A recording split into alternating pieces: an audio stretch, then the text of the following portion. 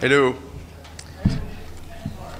The situation in Lebanon raises a lot of concerns, and France is following it closely.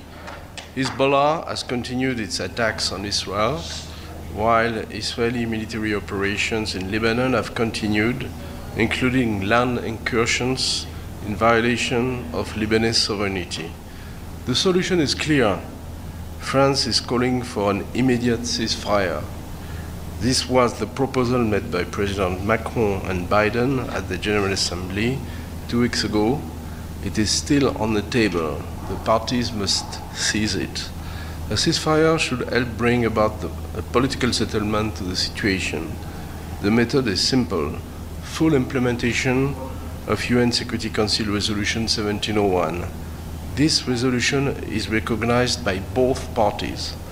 In the context of the current crisis, France will be organizing a ministerial conference in Paris on 24 October to respond to the emergency relief needs of the Lebanese population and to identify ways of supporting Lebanon's institutions, in particular the Lebanese Armed Forces.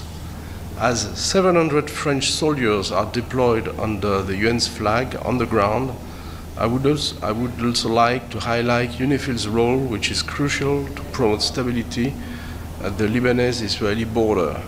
We support the UN decision to maintain UNIFIL positions close to the Blue Line. The various incidents of this morning, after Israeli defense forces fired at UN positions, are unacceptable.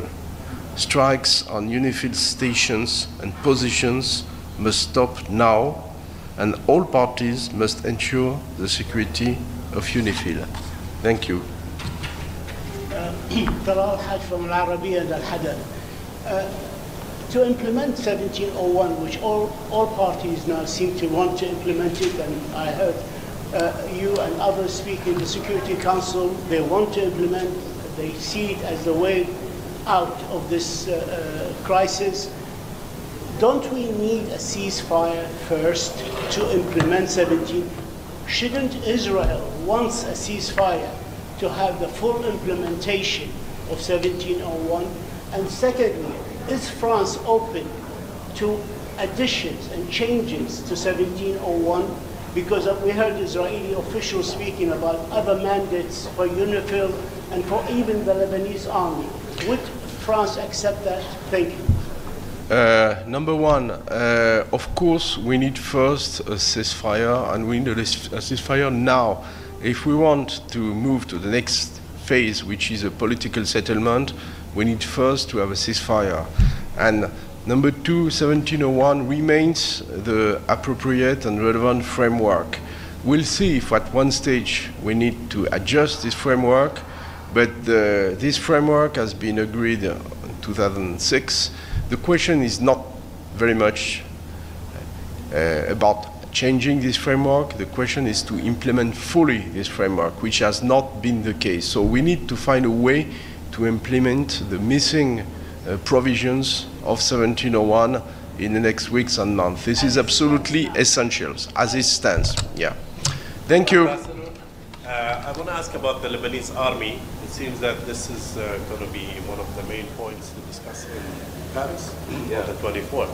So what kind of support? Are you talking about money? Are you talking about equipment? We are open. I think, one of the questions, and it's related to what I just said to Jalal, is that, 1701 means Hezbollah gets out of the area, one, and the northern part of Lebanon should be secured both by the UNIFIL, but mainly by the Lebanese army. And this piece has been missing. We need the Lebanese armed forces to be deployed to the top and do the job. But they need help, of course.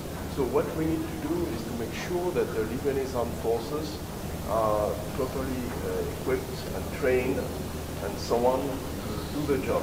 There is a question of political will from the Lebanese authorities as well.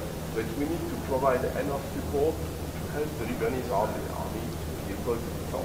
This effort has started years ago, but I think we have not reached the point where the Lebanese army has been deployed to the south, and that is the critical element.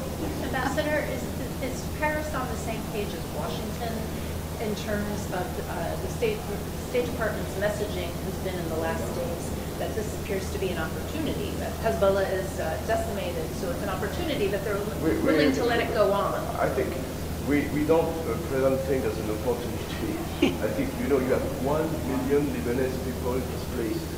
It's not an opportunity, it's a tragedy. Killed. Different. So, and we are civilian casualties, which is not an opportunity, this is a tragedy. So what we need to think is to help these people to respect Lebanon's sovereignty, the Lebanese security. And what we need to see is also to address the threat posed to Israel, which is a threat posed by Hezbollah.